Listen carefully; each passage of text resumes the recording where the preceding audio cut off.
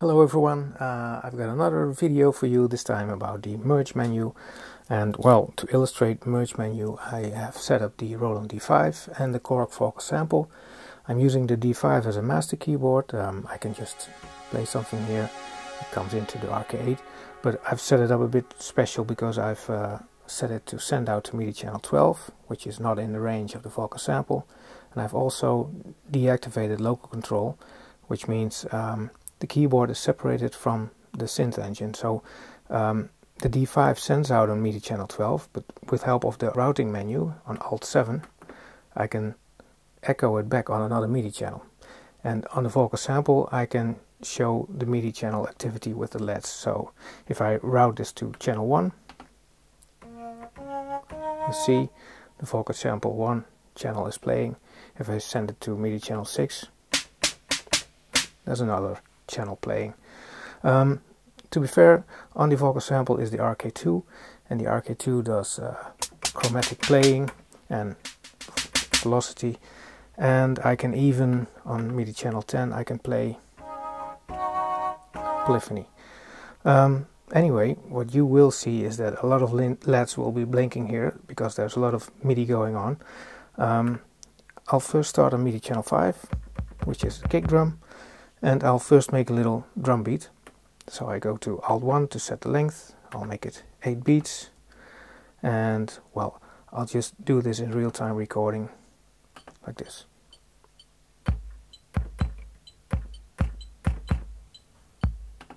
Like this.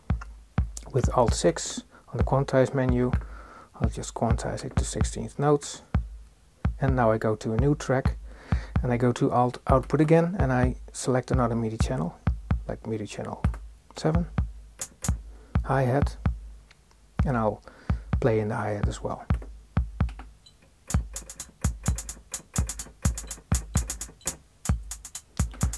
Could be a bit tighter, so let's do this. And now what is left is another channel. I'll set it to channel, what was it, 6? Yeah, for the snare drum.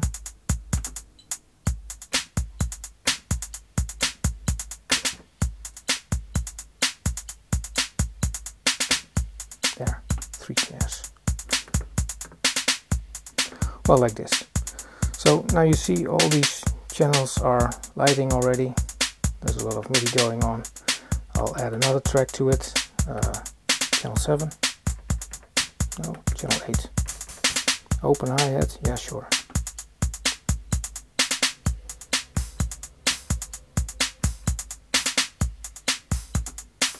Add this too. And I think I've played it a little high, so I can tune this. And do we have one left? I think there's something still on 9, right? Yeah, a bass sound.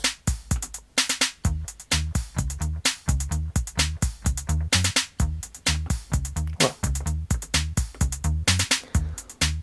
so, and I can go to MIDI channel 10 and play some chords.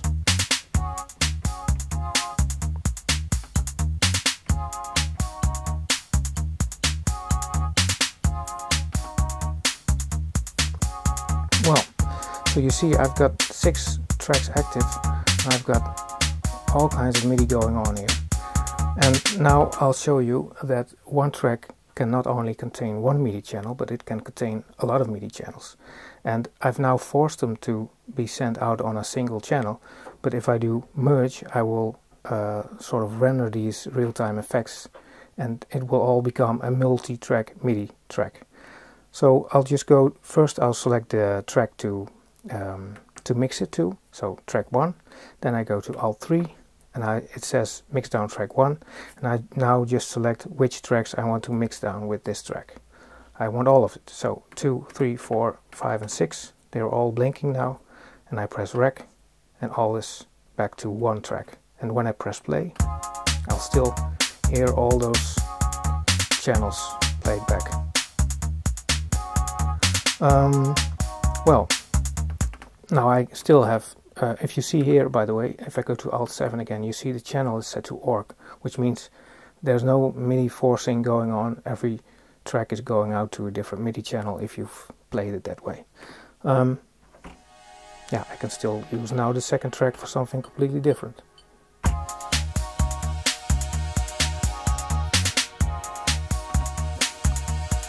But still, I've got the D5 here and the sample there.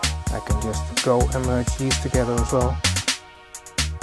And now the D5 and the Volca sample is also in one track.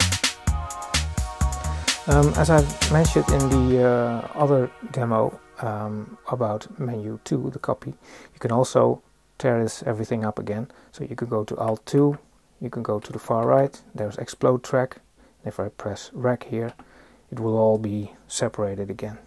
So, kick drums here, hi-hat. So if you would want to, if you've merged something together into one and you would like to work on the individual bass again, you can explode and edit it again.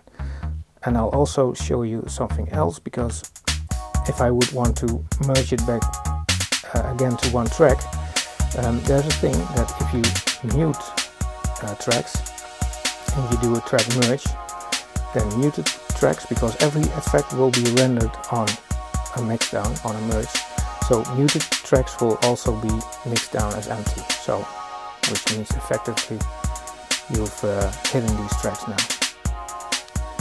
I've mixed it down on track 3, but I rather want it on track 1. I go to swap in the copy menu, so I've got it back to 1 here now.